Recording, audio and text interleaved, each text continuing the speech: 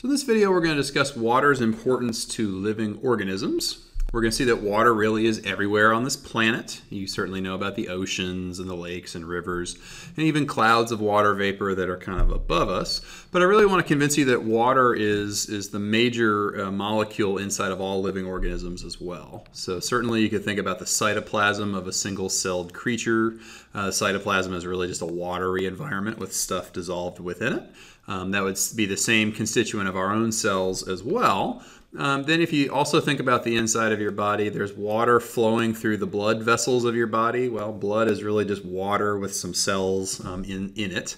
There's even a lot of water in between your blood vessels and your actual body cells. We call that the extracellular fluid. And that's really just water as well. So there's tons of water inside of living creatures.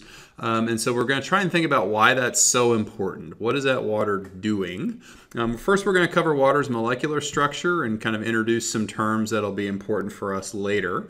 But I'm primarily then going to focus on the 4 properties of water. I want you to be able to at least name 2 of them and also be able to justify why that property is important to some kind of group of living organisms. So let's get into it. Water is a very interesting molecule. Certainly you know it as H2O, or 2 hydrogens chemically bonded with an oxygen. As it turns out, for reasons why you'll discuss in chemistry later, the electrons that make up that chemical bond, which are negative, maybe you remember, those electrons are actually a little closer to the oxygen than they are to the hydrogens, and that's going to make the oxygen part of the molecule kind of negative. This symbol just means kind of. Whereas the hydrogens are kind of positive, and so that gives the water molecule, for our purposes, just kind of 2 different charges on both sides of it. Any molecule that has either full or partial charge, we're going to use the word polar to describe it later. That's going to be a pretty important term. So water is a polar molecule, and that's going to have important consequences because anytime water interacts with another molecule that has charge, since it has a negative and a positive side, it's going to be able to attract to the opposite charge of that molecule. So certainly water can attract itself, for example. The negative and positive sides kind of click together like negative and positive magnets. And we'll kind of call those bonds hydrogen bonds. Hydrogen bonds are strong enough to be important, but weak enough that they can be broken pretty easily as well. We're going to see hydrogen bonds in molecules like DNA later. I typically use dashed lines to represent hydrogen bonds because they're much weaker than the bonds that make up the bonds that are within a molecule versus the bonds between water molecules. Okay, so as it turns out, water can hydrogen bond with itself up to 4 times each molecule because its negative side can attract 2 and its positive side can attract 2.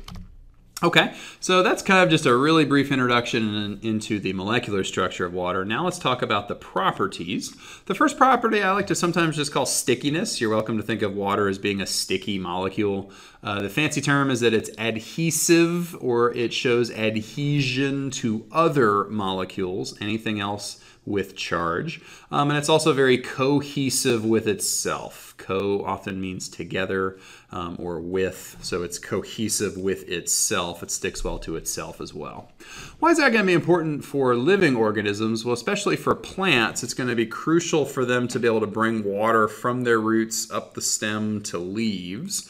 And as it turns out that they're going to be able to kind of pull on the entire column of water from the top. If water sticks together well and sticks to the sides of walls well, then it's going to be easy to bring it up for photosynthesis. Why is that important for all living organisms? Because we talked about in ecology how producers really are the foundation of energy availability for all living organisms. Okay, water resists temperature change, property number 2. Because we are a mostly water planet, planets when they spin around their own axis are facing the sun half the time and they're facing very cold space the other half of the time. So it's really important for our planet to support life that water, since it changes temperature so slowly, it sort of picks up heat from the sun when it's facing the sun, but then doesn't cool down very easily when it faces away from the sun. It creates a sort of a range of temperatures. This is just a very, very broad average temperature. I realize that there are different temperatures on different parts of the planet and different seasons. But maybe a range of temperatures that's much more conducive for the possibility of life than a planet like Mercury. Mercury, as it turns out, is made mostly of metal, which changes temperatures very easily. And so its temperature extremes just are impossible to support life. So that's why a lot of astronomers looking for life on other planets would be looking for a water-based planet. Okay, third property. Water dissolves things well. Why is that going to be important for life? Because you need to be able to distribute things well throughout your cell, for example, with the watery cytoplasm. Or we can use the water in our blood to kind of distribute things that we want to send to our body cells. Lots of things like sugars or other nutrients dissolve well in the water of our blood, and so we just use the water to carry things. As it turns out, we have red blood cells because a molecule like oxygen doesn't have electrical charge, like this example. Why can water dissolve many things? Water can dissolve anything with electrical charge because the negative oxygen would be attracted to the positive particle that we're showing here, and so it surrounds it. Dissolving is just surrounding.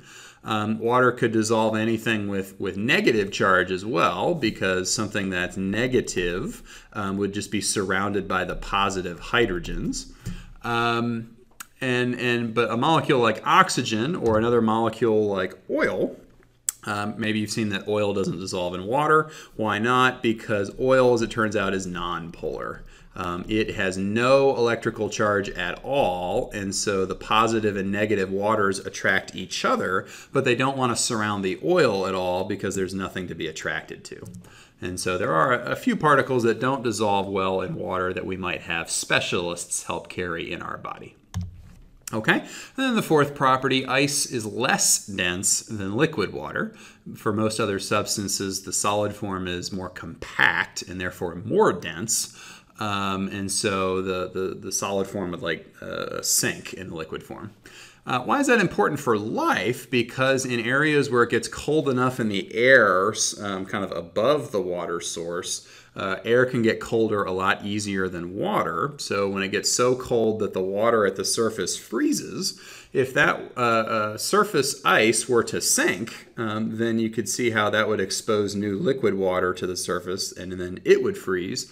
You might have the whole body of water freeze. As it turns out, since just the surface water freezes and then floats on top of the liquid water, it might insulate it from the colder air and prevent the whole body of water from freezing. So that enables something like ice fishing to take place, as shown here, and for our purposes just makes it possible for aquatic life to continue living.